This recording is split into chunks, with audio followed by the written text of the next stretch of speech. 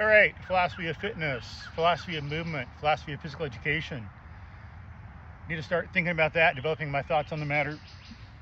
But this is just an intro. Talk about what philosophy is, why it matters, what my philosophy is, metaphysics, basic nature of things, epistemology, how we know. But philosophy is important. It's our fundamental outlook on life conceptually. As some say, you've got a sense of life as a preconceptual, emotional, holistic outlook on the world. But when we put things into concepts, we think about the way things really are. We see if our sense of life is correct or not,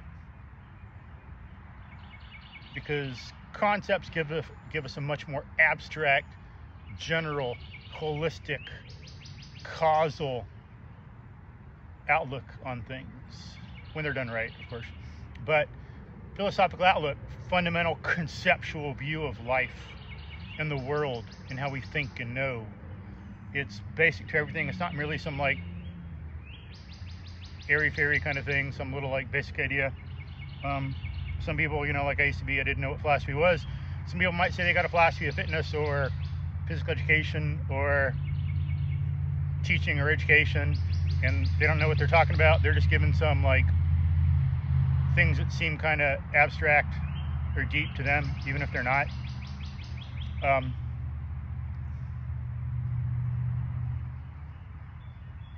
But philosophy is our, again, abstract conceptual view of the world. Philosophy is a study of how we relate to reality conceptually. What does a conceptual, rational animal need to know about the world to function well and know the truth and be right? It's important. Look at what happens when we have a good philosophy, when we got freedom, benevolence, happiness, pleasure, getting along with people, especially like politically, versus in contrast when you got a bad philosophy and then you got disasters because people have errant, and in these cases I'm about to give, not merely errant but evil, irrational, illogical, untrue basic ideas. And then we end up with things like Nazism, fascism, communism, monarchs of medieval Europe and so on, based on some bad philosophies. All of them influenced, by the way, Plato, who wrote The Republic, in which he laid down the blueprint for totalitarian government. So he was thinking about real basics. What's basic, and what kind of government should we have and why? It'd be like, what is a human and how should we govern them therefore? What is reality? What can we know?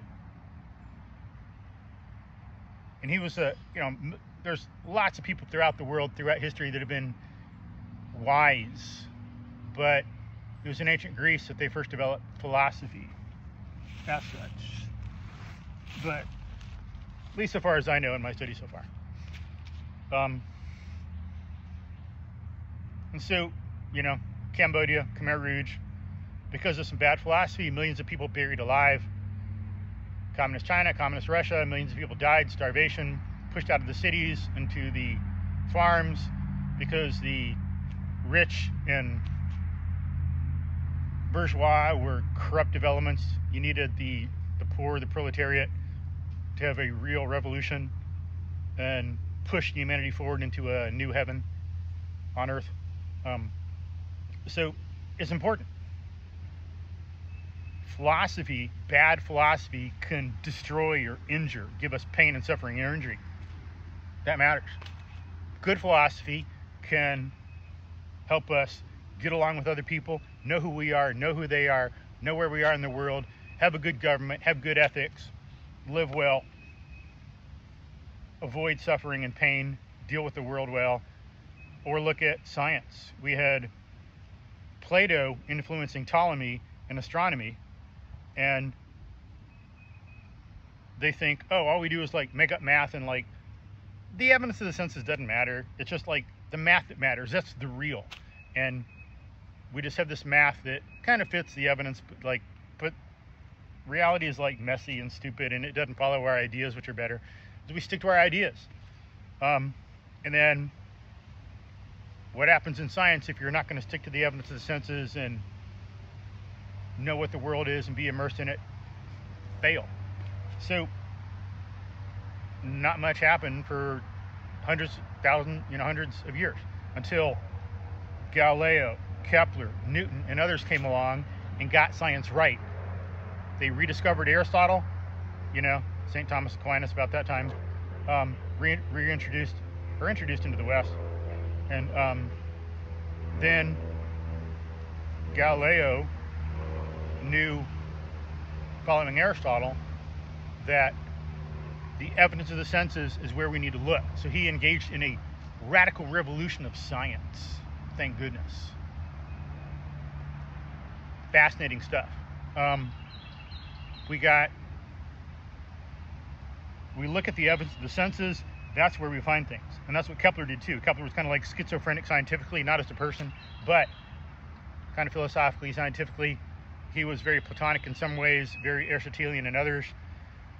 With his Aristotelian element, he revolutionized astronomy because he focused on the evidence of the senses and knew, as St. Thomas Aquinas said, nothing is in the intellect that was not first in the senses. In other words, all valid concepts and ideas have their root epistemologically in experience.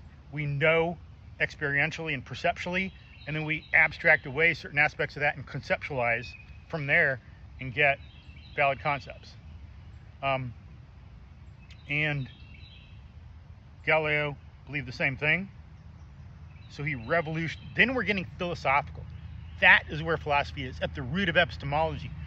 What is a concept? Where do they come from? That is freaking genius. So Plato said experience has nothing to do with concepts. They delude you. They mislead you. Don't listen to them at all. Make stuff up in your head. Make up this imaginary universe. And you see how like psycho that is. But psycho, wrong, errant, depending on the context, how we want to conceptualize it and evaluate it. But Galileo knew that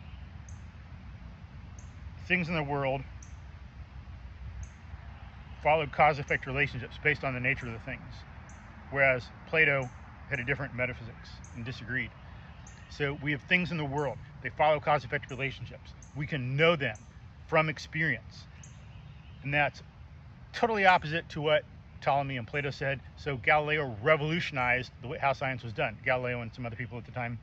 Newton, he knew it was based on induction, not deduction and making stuff up. So philosophy is important. It can lead to success, joy, happiness, or failure, misery, and death. It's not an irrelevant thing. Real philosophy matters. Philosophy is conceptualized, systematic wisdom. People can be wise, and that's what philosophy means, a love of wisdom. You love wisdom, you see what it's like to know, to judge, you figure things out systematically. Everything's all interconnected. The nature of the world, how we know, ethics, epistemology, I already said that. Politics, aesthetics, art, this whole system that's integrated and connected and consistent. Then we got a philosophy. That's what it's all about. Those are the basic ideas. So, philosophy of physics, philosophy of chemistry, philosophy of biology, philosophy of fitness, philosophy of education, so on and so forth, philosophy of psychology. Philosophy is important. Hopefully that's clear. Philosophy is our basic outlook on life. It's not merely something we think is like cool or like deep. Whoa, that's deep, man. It's not like that. Philosophy is what it is. It's got a certain nature. So philosophy as you can see in some of the stuff we've already talked about, is in a philosophy of fitness, looking at those things, we got to see who we are. What is our nature? What is this thing we're talking about that is going to be in fitness or physical education? Like, fit to what? What is fit for what? Physical education, what's being educated? How is it physical? How does physical matter for this thing? What is the thing we're talking about? What kind of world is that thing in? So are we talking about, as some people would say, some philosophers, like some animals are regarded as machines. Like Descartes had this goofy, illogical, contrary to the evidence of the senses idea that animals were just machines. And following Plato, he was so genius. He would say, I know better. You think animals have emotions and are happy and sad and they like you. It's just appearance. You're misled by experience. Following Plato, that's what Plato would say. Experience misleads you. It's full of delusions and illusions and lies. You can't trust it. So you and me, who are wrapped up in experience, we love the sunshine. It's maybe in the 60s right now. It feels really good. The birds are singing. Fresh air. Life all around. All this shadow, all this constant change. Not in a cage. You know, it's nice having a house, but it's all like dead inside. That's why people got to bring plants and animals in, so you got some like life instead of all this death, all this dead inanimate stuff. It doesn't breathe or anything. Out here there's this like breath and life. Things are striving. It's awesome. You know, we're out in this world. Now I forgot what I was saying. I got so wrapped. Oh yeah, Plato. We're wrapped up in this stuff. Or we like music. Or we enjoy food. Good food. And we like laughing and talking to friends and all this stuff and experience. So we're deluded. We're misled from the truth, Plato would think. So you and I are deluded. Misled. We can't know the truth, so we have to be told what to do. Politics, aesthetics, involve being forced to do the good of these people who know better, because they've got the higher insight, allegedly. And that's what Descartes would say. You think animals are like, you think that thing likes you? You're misled by experience. You're so goofy. Listen to me, Descartes. I know better. It's just a machine. You can beat it, and you think it's whimpering, but it's just a machine. It's not really in pain. Just beat it to train it. It's okay.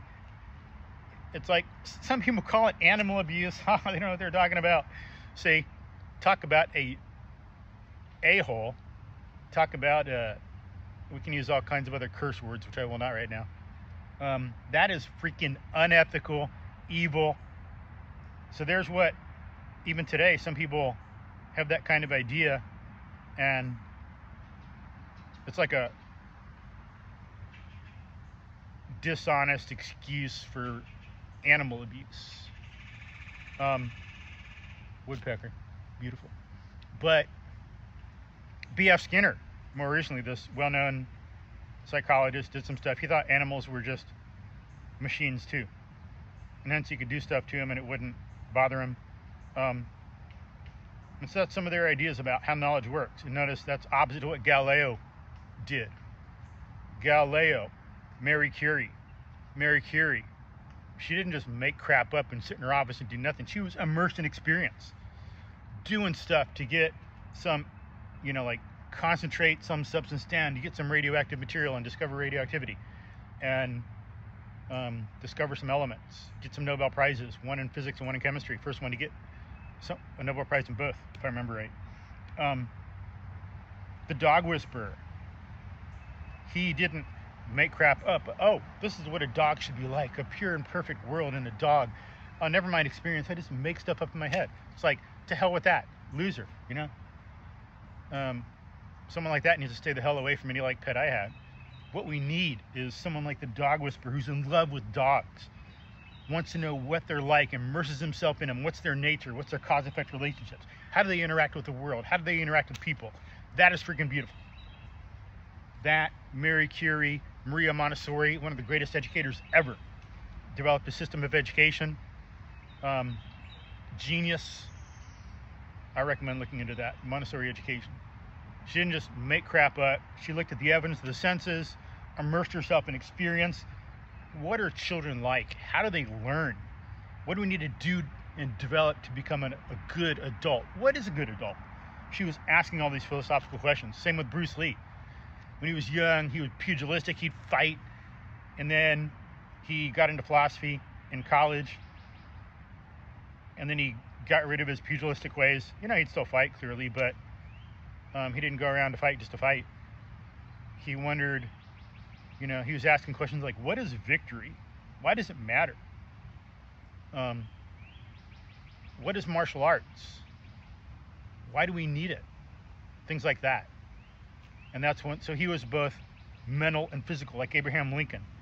Abraham Lincoln had mental and physical prowess. So did Bruce Lee. Unfortunately, people don't know enough about that. Abraham Lincoln, mental prowess, wrote his own speeches, some of the greatest speeches in American political history, memorized Euclid's elements. Think about geometry that you do in high school, that and more. He memorized all of it. So from what I heard, you could ask him a proof, he could give it to you like that. It was so well memorized, and everything it depended on and everything it led to. And he did that so he knew what it was to demonstrate something in a law court. He wanted to be a good lawyer, a great person. He wanted prowess. I want to take care of the people who depend on me. Their life can be in my hands, their freedom, their wealth.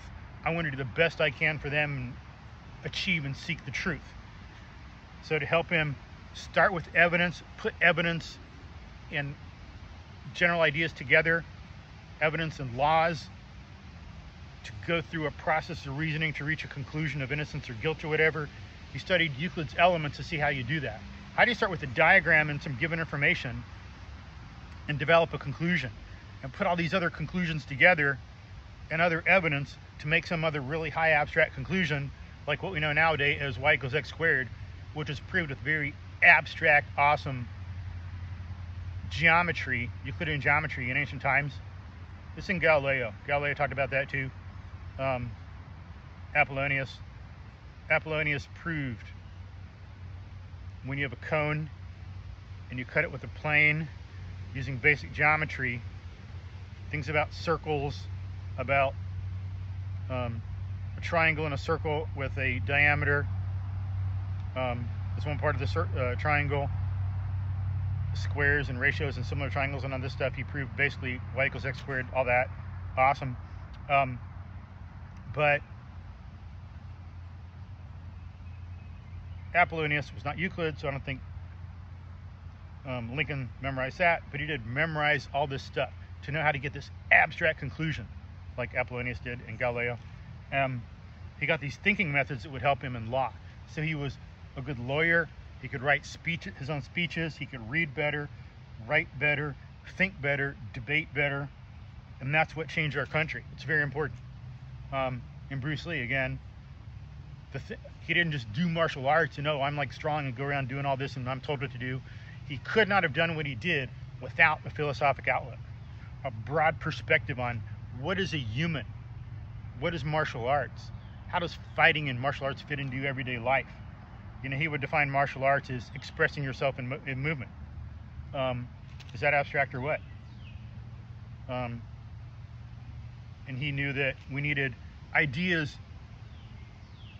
People shouldn't conform to ideas like conform to fads. Ideas are tools used by a human to know reality.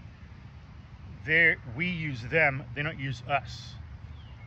And that outlook allowed him to get martial arts better conceptualized and better taught, and see, and he knew that the individual mattered, not the group. Like for some people like Plato, the group, the collective matters, or some like modern, like in communism, or like Robespierre said in the French Revolution, to make an omelet you got to crack an egg.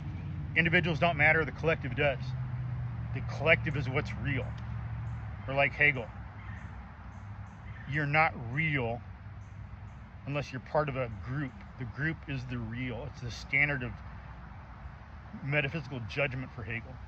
But Bruce Lee knew that's not the case. It's the individual that's real. You matter. I matter. All these individual people matter. That is awesome. That is right. So the individual is what's real, and that person is who needs to be trained. And we need to think about what ideas and methods and techniques Bruce Lee would do for that person, and not have some like Platonic idea that you got to conform to. Anti-Platonic, Bruce Lee was more Aristotelian. So it makes a difference right there. Turn the other way, adjust my knees and my legs in the sunshine. But so there's some other examples of help you see in real terms, not la fairy stuff, in the world, what philosophy is and why it matters. You know, again, what's real? Who are we? Look at Maria Montessori, Bruce Lee, the dog whisperer. You know, we look at the individual and adjust to them. And we are kinds of things as well. And we can use that, just like the dog whisperer knows that dogs are dogs, humans are humans, we're both animals. And those are things, of course, that we use to know and adjust and see consequential relationships.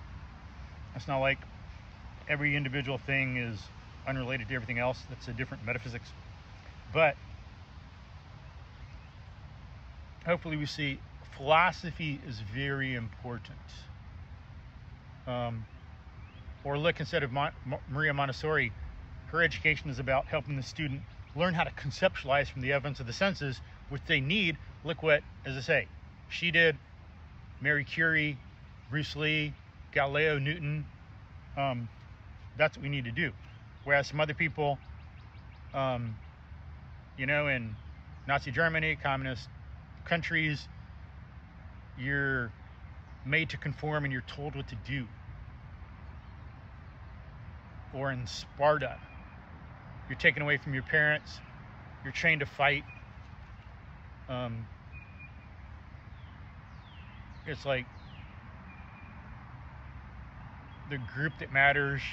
And, you know, it's not in the sense that we are social animals. We are self-sovereign, rational, independent, social animals. We're social, yes, but the individual is the real that makes up the group social. The social isn't the real, and we're just apparitions of that. We are real fundamentally in our own right. And the group comes out of that.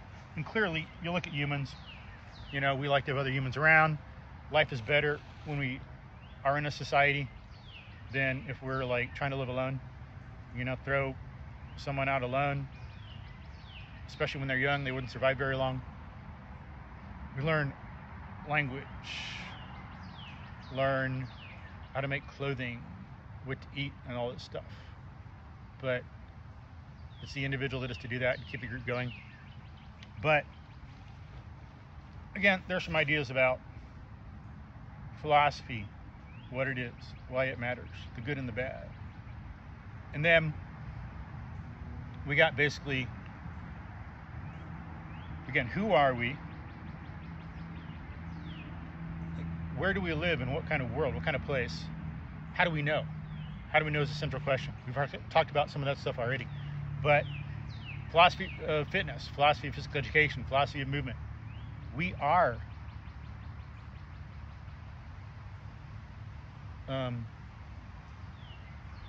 living things. You know, we know, as some philosophers have pointed out, and some psychologists, when we're babies growing up, all we know is like shape. Our first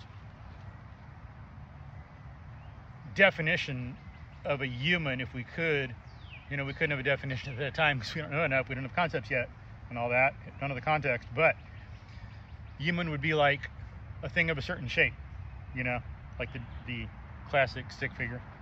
Some stuff in early primitive drawings and cave walls, just be like a stick figure.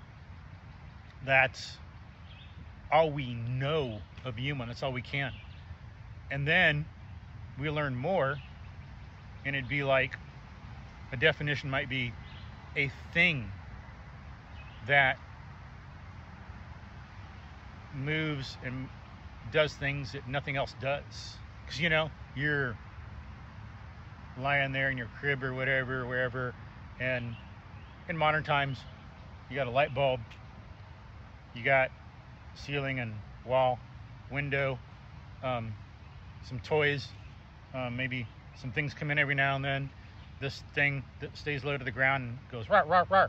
And this other thing that is more upright and vertical. And you see, it's this one thing that does a lot of stuff that others don't. This makes different sounds. The light bulb never makes any sound. The light bulb doesn't come towards you or away from you like this thing does. The other thing goes bark, bark, can like move around, but the light bulb doesn't. The walls stay the same.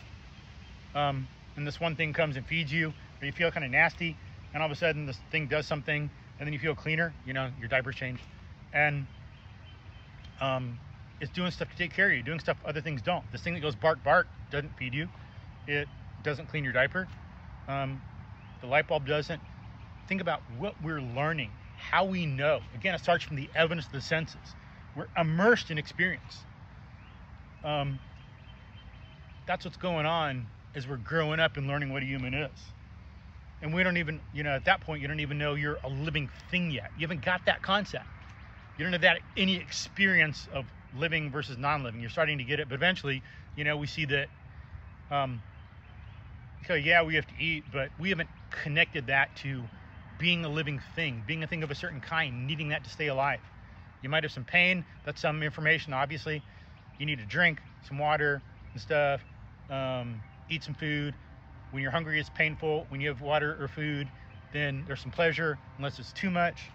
And then you learn that, oh, there's these other things, and there's this stuff, and like the grass just doesn't stay green all the time. It's like not just like brown all the time like dirt is. It can die.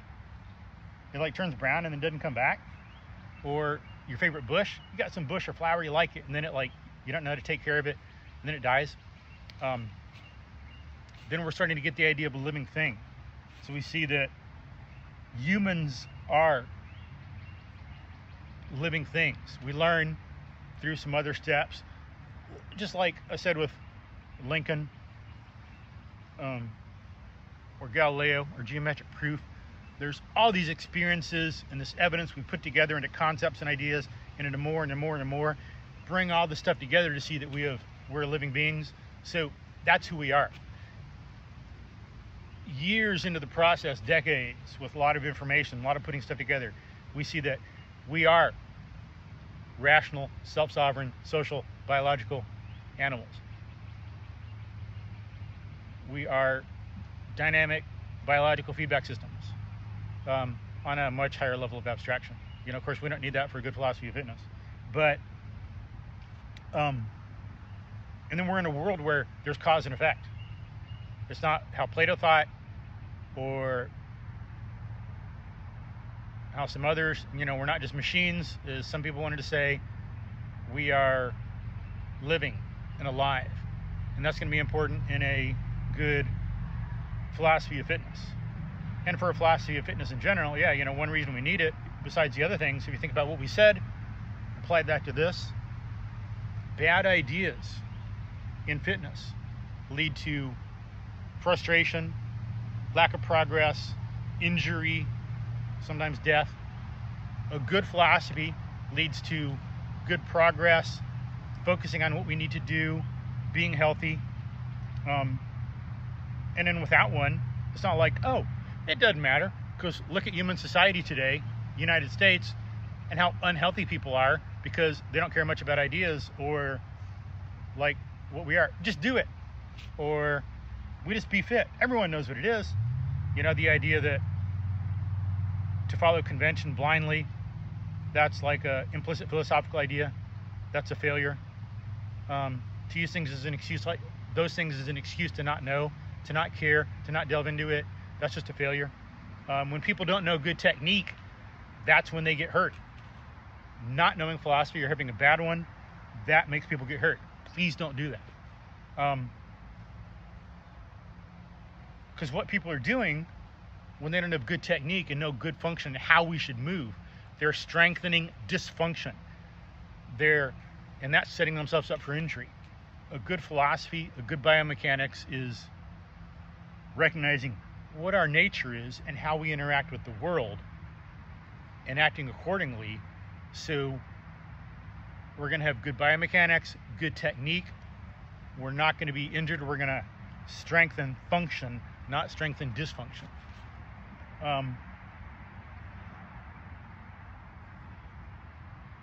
So it matters. And then if people have a bad philosophy, they're going to be doing goofy things that waste time, strengthen dysfunction also. They think they're doing something cool, but they just make something up and do things that cause like professional athletes to like have their career shortened because of knee injuries and things like that. Or I don't know if it was a bad philosophy or not having one, but I know someone I was tutoring in math. He was set to have a scholarship to play football in college, and his goofy high school coach. Okay, so this guy did a PR in, I don't remember if it was deadlift or clean and jerk. He did a PR, and his high school coach says, "Do it again. Let's try for more." Like, what the hell is that? And then of course the guy threw out his back. I mean, you know, stupid. That's unfortunate. That's sad. It's like, why the hell are you a high school coach if you don't know something basic like that? But you know, it's systemic. I wouldn't necessarily blame the coach. I have to see. You got to look at cause-effect relationships. Ask the 5 whys, as they say. It could be 3 whys, could be 13, could be 20. Basically, that's like a nice name for root cause analysis. Ask why as much as it takes to get to the root cause of something. Why did that coach do that? So to assume straight that, oh, the coach did that, and therefore he's a vicious, evil person is like illogical, unethical, unjust, wrong, errant. You know, we got to see what the cause was to know, and not just go around accusing people right away and thinking we know everything. Why did he do that? What's the point? Then we can get the root cause. But sad, unfortunate for that kid. So it matters. You know, people go to the gym thinking they're just going to do it. We just do exercise stuff. And that's again from the culture. It's a systemic failure, cultural thing. People should be taught in physical education and in fitness how to move right and why it matters, and how to maintain fitness all through life. Have physical prowess all through life, and that comes from having some mental prowess, because we have to know to do things right. But there's a little more about why a philosophy is important. Having one is important too, a good one. Why it matters in fitness specifically. But you know, we're biological. If we were just machines, we could be trained a different way. If we were just some whatever that didn't live in a lawful world, then technique wouldn't matter. We could just do stuff and it'd be whatever. But we live in a world of cause effect. Things have a nature. We have to obey that nature if we're going to be successful. Don't obey the nature, political failure, a lot of death. Don't obey the nature, dishonesty and injury, unhappiness, mistrust and ethics and among people. Don't follow that nature, injury, suffering and death, not liking to exercise, and therefore not being able to help other people or help yourselves. Kind of being frustrated and just giving up hope, you know? No, it's like we need to love life, you know, for the sake of your love of life and everyone's love of life, for the sake of those you care about, you know? We need to have a good philosophy of fitness, among other things, other philosophies. But it matters. What is the nature of the thing? We have a nature. We are biological animals, rational animals in this world. And we live in a world of cause and effect. So we have to follow certain techniques if we're going to be successful and progress and not get injured. And then the important thing is how we know. Because all that I'm claiming we know and is something that exists and is true. So the fundamental question is, how do we know? That's epistemology, in other words, is a key of philosophy. So we talked about like the metaphysics of humans, human nature, and then metaphysics in general. What is the world like? That's metaphysics. Who are we? What is this world like?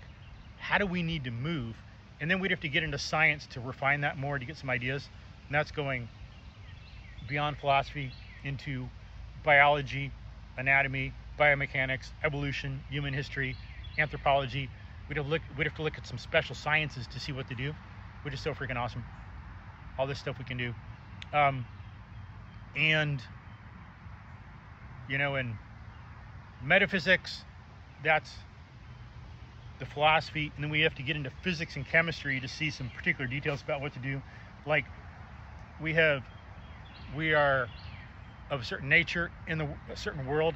And then we see technically it's, how does that come up? There's a lever here. This is physics. And we got like rotation here to some extent. And we have a nature and we have a joint. What's the nature of a joint? That's going to take some special study, because philosophy doesn't say we have joints. Physics and experience says that. Philosophy says it's of a certain nature that we have to obey and take care of. Fitness, human history, anatomy, physiology, things like that say how it works. Physics. What's the physics of the joint? How do we keep this thing healthy? How should it work? What happens when it's not used for a long time? Things like that. Or we have a core, we have hips. And so philosophy says we have a certain nature, and it's physics and biomechanics that says how hip drive comes into powering up and popping in the deadlift and squat. How we, hips here, upper leg, back, how we power up, like here's your legs, here's your back. We're down, we're gonna do a deadlift, and we power up with the hips or in a squat. And then biomechanics and physics says how the hip drive helps us with everything we do: hitting, kicking, jumping, striking, landing, sprinting, running, all this stuff, climbing. It tells us how that all develops and interacts. So who we are and the world we're in, philosophy versus some physics and chemistry and biomechanics. Biomechanics being physics applied to how we move in our biology. And then again, the key question is how we know. Epistemology. Like, how do we know that stuff is true? How do we know we are living things and animals? And then we have to see that induction is valid, and that's what we should do. To have a good fitness training, it's got to be based in experience, based in induction, not some kind of platonic nonsense where, oh, this is pure, perfect exercise. This is how I conceive of a person looking and being fit. Therefore, this is what I'm going to do to people. It's a total fail. We need to be immersed in experience and see, what do people do to be healthy? What do Olympic athletes do? What did humans do through history and evolution to get where we are? What's the heritage of our ancestors? That's so important and so unfortunately neglected. Or what do animals do? Good thinking is going to be inductive and is going to look at the big picture. That's part of epistemology. The true is the whole, as Hegel said. Hegel was wrong on a lot of things, as I said, but at least not metaphysically, but epistemologically, the true is the whole. Truth is based on whether something's true in reality. It's a connection to the world. Is your idea an identification of something real? And it's part of that, for some concepts and abstractions, necessitates looking, knowing, connecting it to everything else we know. Things should be connected without contradiction to everything we know, consistently. That's good epistemology. Getting things from the evidence of the senses, concepts and inductions, putting things together into a big picture. You know, just like for Abraham Lincoln to do what he did, he needs this whole, total, interconnected law case, no contradictions, consistent, and all this stuff, this whole bigger picture of reality has got to be embedded in it. For Sherlock Holmes too, to do a case, he had to have a bunch of concepts and inductions formed to bring into that criminal case in the first place, and he had to engage in this massive connection of ideas to see what happened and why, get this cause-effect relationship and see who did it and why, what's the cause of this crime, and validate his thinking, prove it as much as he can. And that was in context of everything he did. If he didn't know about hats, couldn't happen. If he didn't know about soil and dirt, couldn't happen. If he didn't know we walked around on Earth, couldn't happen. If he didn't know there were humans and they had different professions, couldn't happen. All this totality of background knowledge was involved in what he did. And it's, you know, that stuff was necessary, knowing that people had free will, people had choice. We lived in cities and stuff like that. A lot of that wouldn't come up explicitly, but it was implicit and necessary for how we know. It's like he's trying to show that someone's a criminal. How do I know that's the case? You got the particular case, but this other stuff that's absolutely necessary for him to know that too. So that's the case here with fitness. Induction matters, connecting things to the everyday world. So look at anthropology, look at biomechanics, look at human history. What do we need to survive in animals? You know, don't just think, oh, I breathe like this and breathing, sucking in air, so I'm fine. No. What do horses do when they breathe? What do dogs do? What do cats do? What have people done through history? What do experts say about breathing? Expand our context. That's an important thing about epistemology and about how we know. And the evidence of the senses is valid, contrary to Plato. And a good development of that, some of that, is in the work of J.J. Gibson. I haven't studied all of his stuff. I need to read his books, see what his philosophic influences were. I'm not sure how I disagree with them, how I'd agree, but some stuff he did was 100% legit valid. Because unlike some nonsense you hear, J.G. Gibson knew that direct experience was valid. So he's Aristotelian. So some people have this goofy idea that you don't experience this stick, or this the heaviness of this. They have this goofy idea that knowledge, it's like you're in a movie theater watching a movie. So you're sitting here and there's a screen and that's all you see. You don't know reality, you just know the screen. They call it indirect perception. That's what some people believe. You don't know reality. So they got so you know that when you lift this, you know it's heavy. You're directly experiencing it's heavy. I know it's heavy. I know about its characteristics. I can tell by moving it how symmetric it is and stuff. You can even close your eyes. I don't have to see it. I can tell moving it around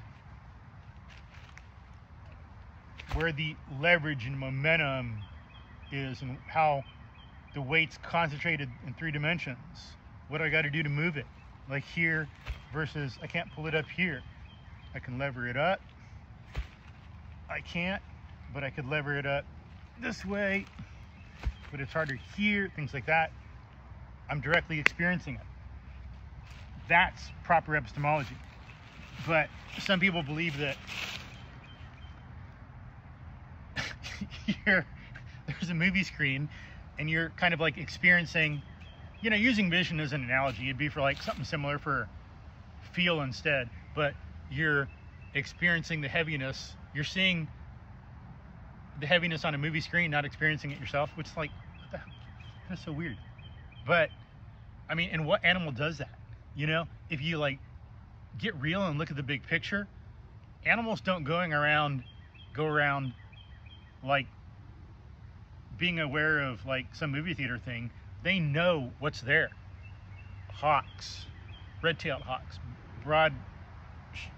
winged hawks, great horned owls, mountain lions, jaguars, bobcats, common buck-eyed butterflies, catfish, all this stuff, you know? They have direct experience of the world, and you know you probably do. To know why some people believe some of this goofy stuff, you got to know the philosophic tradition and what people are studying and how they're kind of lost and they're part of the group and following fads and stuff like that. You know, we're social animals. We do group stuff. We need reason to keep it right, though. Some people don't have reason. They're not logical. They're not in touch with the truth. They're doing the group thing and want to be part of the group crowd. You know, it's like, unfortunately, look at human history. There's a lot of that. You know, I mean, it's good because we're group animals. It helps us, but we got to use reason to keep it connected to the world and not have this like weird inbreeding small, like stereotypical small town kind of mentality about what we do. You know, fads or traditions or conventions divorced from reality. Conventions would be fine if they're legit and philosophically correct and scientifically correct, but and how we know we have direct access to the world. We don't have indirect. When we pick up a weight, we know. Oh, speaking of caterpillars, here's one. I forget what this species is. I've seen it before. The name's not coming to me now. I'll have to take a picture if I can still find it when I'm done here. But I think this is a moth, not a butterfly. But anyway, so cool, beautiful. Again, life in abundance out here. So we have direct perception. In the work of J.J. Gibson, we find invariance. That's one thing, you know, we could talk about in the future, some of the, how philosophy comes up, what's there. You find out with, especially with stuff that's not symmetric, when I'm lifting something, I got to find out where's things don't vary. What can I rely on? What's the commonality in a bunch of things and the similarities and characteristics of an object or something we're interacting with that's the same every time, so I can reliably get something done. If I jump off some ground and go 5 feet and land on a root, how much do I need to push off? Where can I land on my feet? We need to start to train ourselves to have that commonality and all these different variations in if I'm starting a little to the right, a little to the left, a little back, how much I'm pushing, how I feel that day, when I land, where on my foot, how I am in the air, what the temperature and all that is, or if here's a branch and we jump, upper body, lower body, and we land and we jackknife off and land on it. We got to find the invariance, the commonalities in this thing. Like when I land, where's my balance going to be? What do I need to learn is the same every time so I can do this successfully? Where do I put my feet? Where should my hips be? What do I need to pay attention to? What are the invariants? Should I pay attention to where my hands are when I'm landing? My shoulders, my hips, my feet? What are the things that matter that are going to help me get mastery and land every time? And then jumping off and landing on something. Or lifting up some object, pick up some log, hand walk under it, get it on your shoulder, lift it up. Is it going to fall backwards, fall forwards? Is it too heavy? Where do I need to be to balance it, to lift it up most every time? Invariance. We directly perceive those, we know it, we form concepts from experiences we talked about with Galileo and Maria Montessori and the Dog Whisperer and Mary Curie and others, and Ibn al-Haytham. He did some stuff, ancient Arabian scholar and scientist who did some work that influenced Newton, from what I've heard. I need to dig into it more. So much to learn, so little time. But there's some basics: who we are, the world we're in, how we know. And I'll try to develop some of this stuff in the future. But that's a basic, long introduction to fitness. Oh, and it's good to be outdoors. That's one thing about this. Who we are, the world we're in, what we need to really be fit. You know, what is fitness? That's a basic question. What is physical education? Fit for what? That's one thing we should ask in philosophy. And then special sciences should help answer it. Because then we're getting into a non-philosophical question, something special science would answer. But when we get into that, you know, we need to be fit for the total world, fit as a human. And that would mean seeing what our ancestors did in evolution to get to where we are now. What did they do to survive and thrive? We learned in special science, genetics and all this stuff, evolution, we're still the same. So philosophy tells us we have a certain nature, evolution tells us more about what that nature is, and that we need to maintain that stuff for good genetics and epigenetics to be healthy. If we need to be embedded in a certain kind of world, it needs to be species appropriate. If we're not in a species appropriate world, then you get what's happened nowadays with a lot of people. It's not the individual that's being overeating or being lazy. No, it's some aspects of the environment we have, the culture, that's wrong, anti-human. It's not the person that's a failure. They have a chronic disease because there's screwy ideas that have given some bad things in the world to make those people unhealthy. Just like you can't take a strong lion that's strong out in the woods and put it in a small 12 by 12 cage and have it stay that way. It can no longer move. It can't get sunshine. It can't get its own food, things like that. It's not interacting with the world as it needs to be healthy and to have a lion nature, to be its species.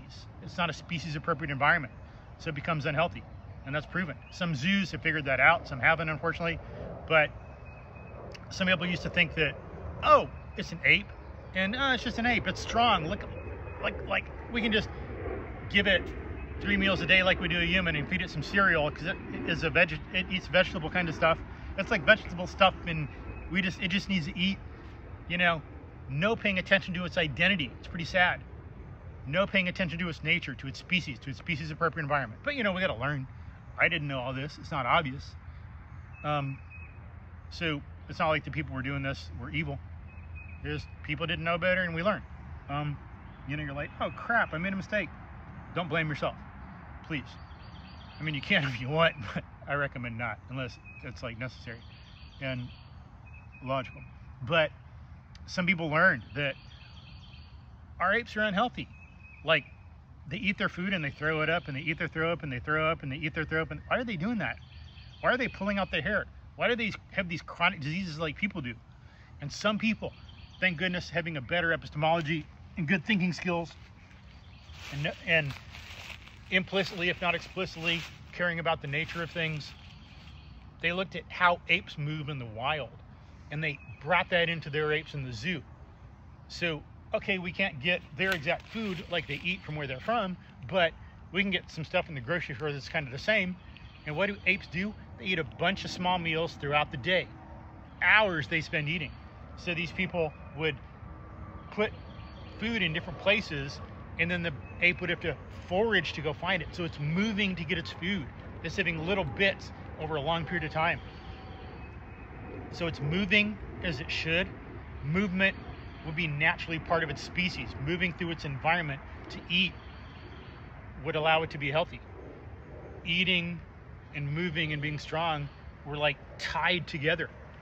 So those, since they were decoupled by some people, they were recoupled by these people in the zoo.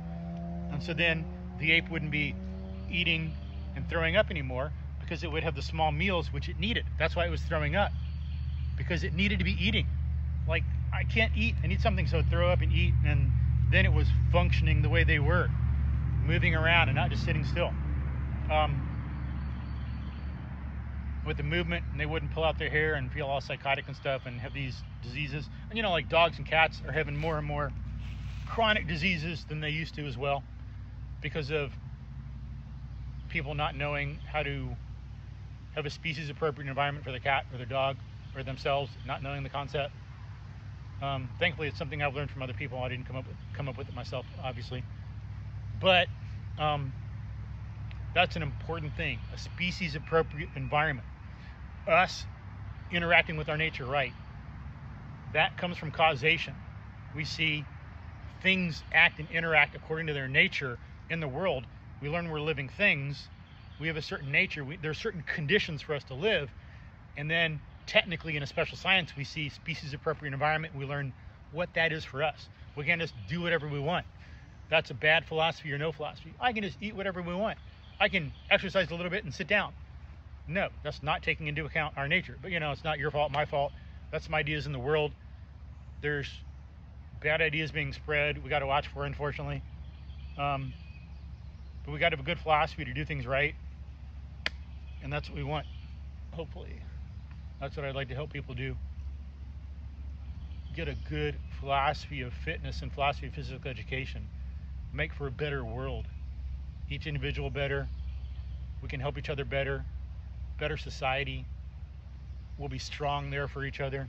When we're strong, then we can help someone else. When we're more strong and competent mentally and physically, the weaker we are mentally and physically, the less we can do for ourselves and for others, the less we can do with the world, the less fulfilled life we can have, the less we can do and accomplish. So please, let's have mental and physical prowess for ourselves and help those we love have it and have a good society. When we're strong mentally and physically, we can do more for ourselves, be more fulfilled, accomplish more in the world, help other people, and that's beautiful, and that's what it's about. And then being indoors sometimes, being outdoors, I want to do it out here. I was thinking of doing this video indoors first, but I'm like driving home. I need to make a video about philosophy of fitness, because someone mentioned it a few years ago, and I'm like, why hadn't I thought of that? This guy from Israel, yo, you know who you are. He asked me about a philosophy of movement. I'm like, I'm philosophy. It's like, but I couldn't think of much. But a few years ago, I couldn't have known this. Now I know a lot more about philosophy, more independent thinker, know more about induction, so I can dig into this more and do something that's really true and really matters. And I wrote up teaching philosophy recently, and it took only 4 to 5 days to have a first draft of a nice, good, comprehensive, real, true teaching philosophy.